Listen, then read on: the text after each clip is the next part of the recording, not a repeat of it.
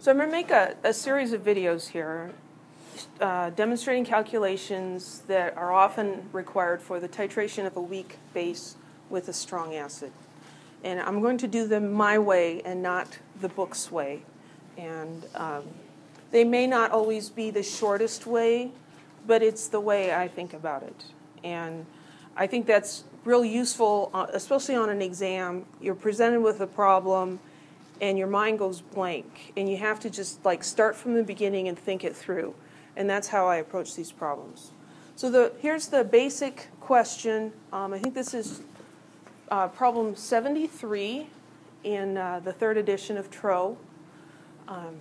And we're just going to do all the parts of that. So the question is, consider the titration of a 25 ml sample of 0.175 molar methylamine, here's the Kb, with 0.150 molar HCl. So this is a weak base being titrated with a strong acid.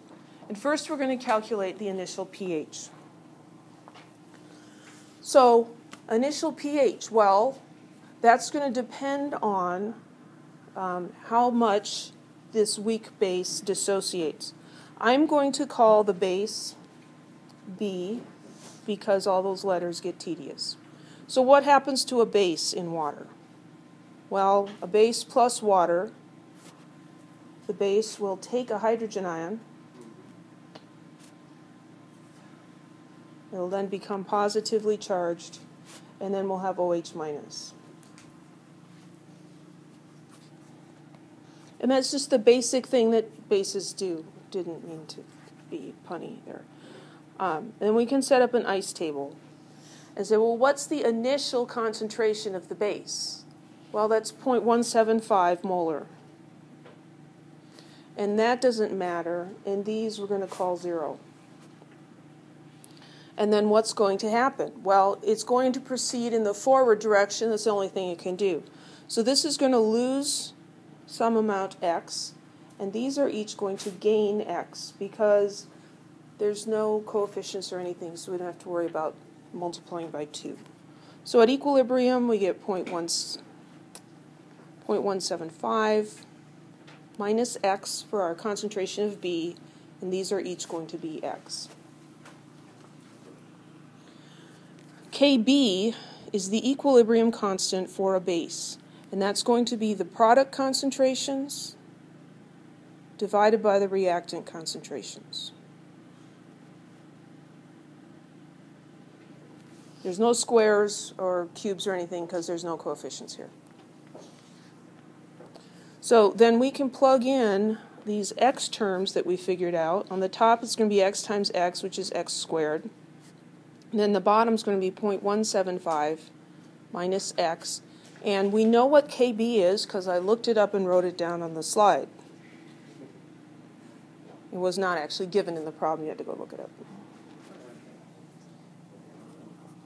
So this is standard equilibrium calculation. Since we have our lovely calculators that solve quadratics for us, I prefer to just plug it in and not worry about the x is small approximation. So that's what I'm going to do for these problems. So I'm just going to put this into my solver. Let me double check. I did it earlier. I just want to make sure it's still in there correctly. And then I'm going to solve for it. And I come up with x equals 8.55. We've got two significant, well, I'll go with an extra one, 8.558 times 10 to the minus 3. And at this point, we sometimes forget what we were doing in the first place. It's like, yay, we got x. But wait, what's the question asking for? It's for the initial pH. X is equal to the hydroxide ion concentration. We can get pH from that, but it is not the pH. So I'm not going to go into details of this, But one way to do this is to calculate the pOH, which would be negative base 10 log of the hydroxide ion concentration. So pOH, I don't think that's right. Let me try that again, because that's how the day is. 8.558 times 10 to the negative third. There, that's better. I got -4 the first time. It wasn't quite right. So 2.0, this would have 2 sig figs, so 0, I'm going to keep an extra one though. 2.067 is the pOH. So pH is 14 minus that. And 11.93. Any questions?